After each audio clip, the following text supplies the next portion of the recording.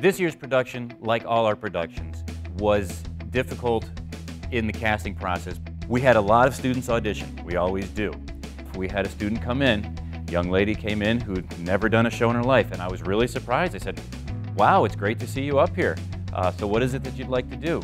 I auditioned for the part of Adelaide just because I thought she was a crazy character, and that's not usually how I am. She came in and portrayed Adelaide at this audition. I couldn't believe it. I'm like, who are you and where have you been for the past 4 years? What are you waiting for? You're awesome. It was crazy when I found out that I got the lead role. I was not expecting it at all. I don't know if I could have done what I did without the support that I got from my new friends and the director. I encourage people to go outside their comfort zone, take risks. It's kind of fun.